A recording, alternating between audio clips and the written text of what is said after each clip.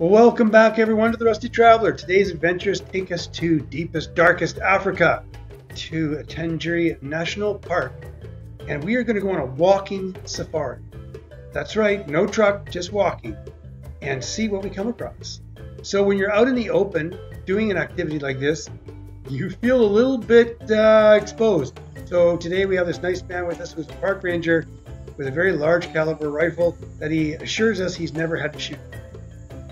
And it's a good thing because there's big things in this park. To be standing on the ground and seeing these animals with no cages, no bars, no truck in between you and them is a completely different experience, my friends. So if you do go on safari, make sure that you have a walking safari as part of your trip. It's not expensive, and honestly, for me, it was the highlight. So in the area where we are in Tarangire National Park, there are a lot of elephant. Animals here are not tamed. They roam this magnificent park by the seasons. And we didn't see a ton of elephants today, but we saw a lot of giraffe and many other things that we'll show you.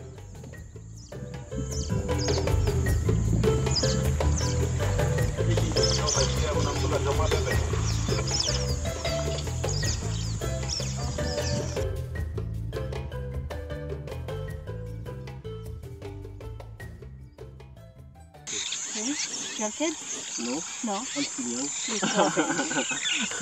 Boys or girls? Two boys and one girl. Who's the youngest? The young one is a girl. Yeah. How old is he? Very little. Where is your family live? Sorry? Where they live? In the last How far is that? just from here to Babati, I think it's just a So after getting to know our ranger friend a little bit better, let's see what else we saw on the amazing walk.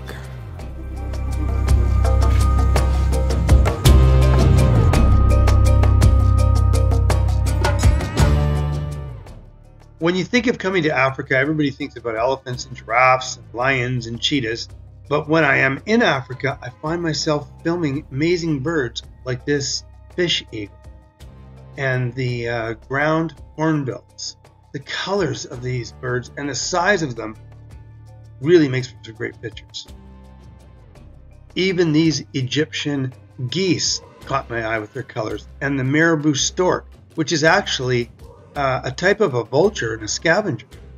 I was really surprised to see ostriches. I thought the guys were putting me on when they said, look, there's an ostrich, because I thought they were in Australia. No, those are emus in Australia. Ostriches are found in Africa. And the flamingos, oh my goodness, so beautiful.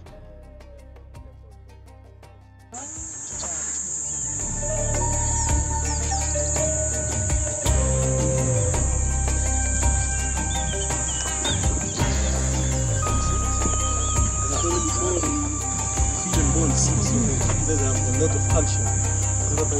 Hyena poop.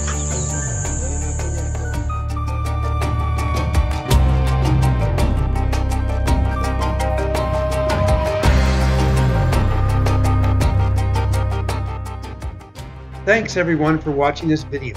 Please continue to support the Rusty Traveler by subscribing and turning on your notifications so that you find out when our next weekly video is coming out.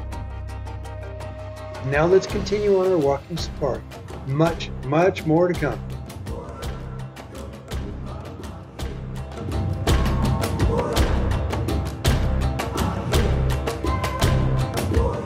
Really lucky to come across a litter of lion cubs. The mums weren't far off, but we had to stay back, but thank goodness for zoom-in lenses that we get to spot.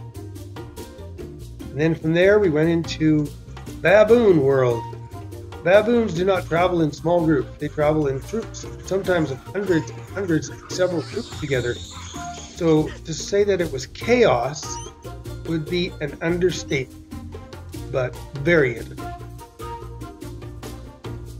Primates all exhibit the same behavior, the grooming of each other, and it's part of how they recognize the family unit, part of how they interact with each other, and you'll find this with most, if not all, primates.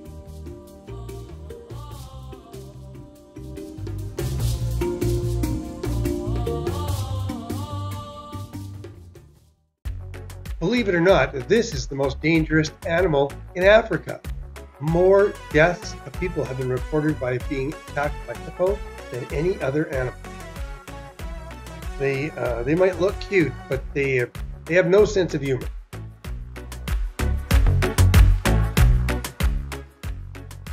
And one of the other big boys of the plains here is the Cape buffalo, which is one of the big five. They are massive.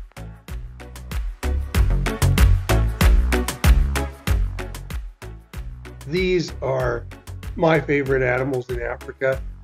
The way they will just stare you down.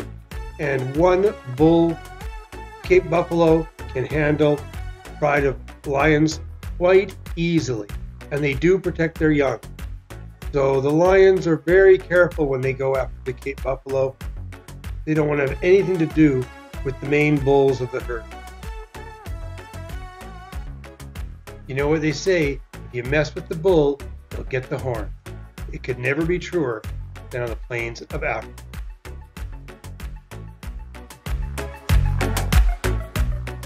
So now here's a few smaller species we came across on our walk. See how many you can recognize.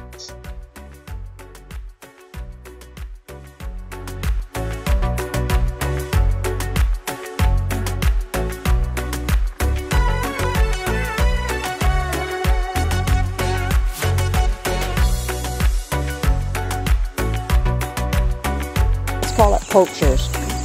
They like that shell to use for things?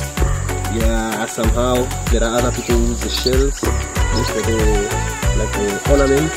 Yeah.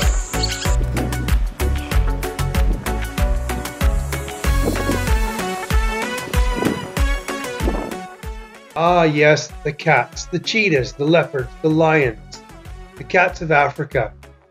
You will see these more if you want to go in September than you will when we went at Christmas, because that is when the migration is taking part.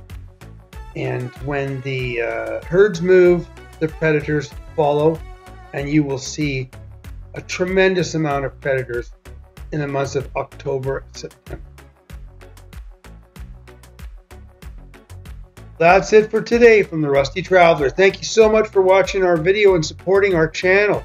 Please subscribe, turn on notifications to stay tuned for our next African safari. And as usual, we will see you on the road.